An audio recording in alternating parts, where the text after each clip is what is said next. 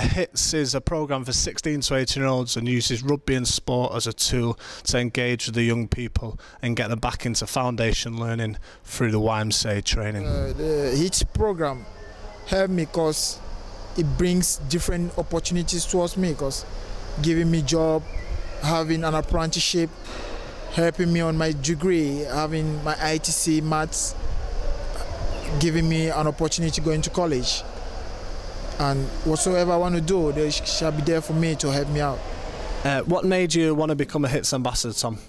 I think it's the concept of combining sport with education. It gives the children a chance to learn outside the classroom and, incorporate maths and your sciences, English with that element of sport without being confined to a classroom and your standard stuck behind a desk with a teacher telling you what to do. So I heard it was a shock week at training this week. How's that been going?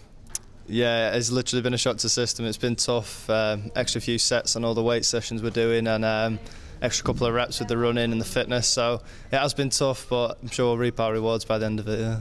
So the Premiership fixtures are out today. Who are you most looking forward to going up against?